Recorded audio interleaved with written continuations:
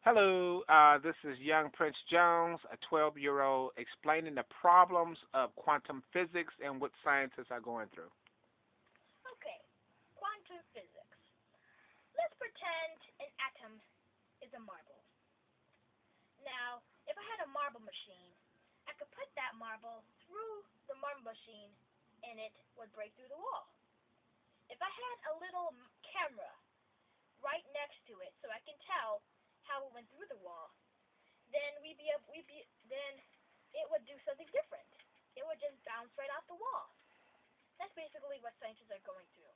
How does eyesight have to do anything with this? Now, the other possibilities of quantum physics are waves. Now, waves is kind of a simpler kind of way.